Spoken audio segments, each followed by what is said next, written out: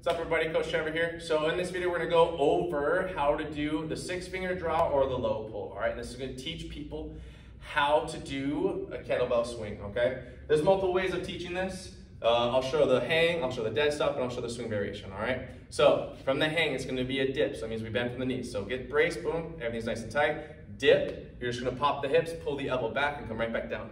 Elbow back, right back down. So it's basically a high pull, right? But keeping the elbow close, forearm close to the side.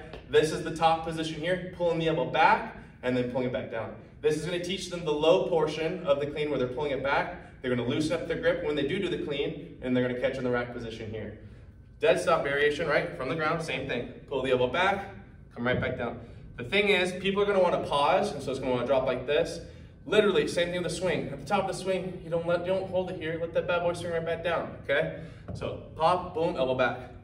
Then, once they have that, hinge, pull the elbow back, hinge, pull the elbow back.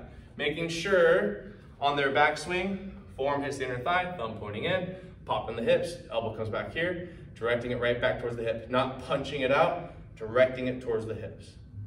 And that's the kettlebell 6-finger draw or high pull, sorry, low pull.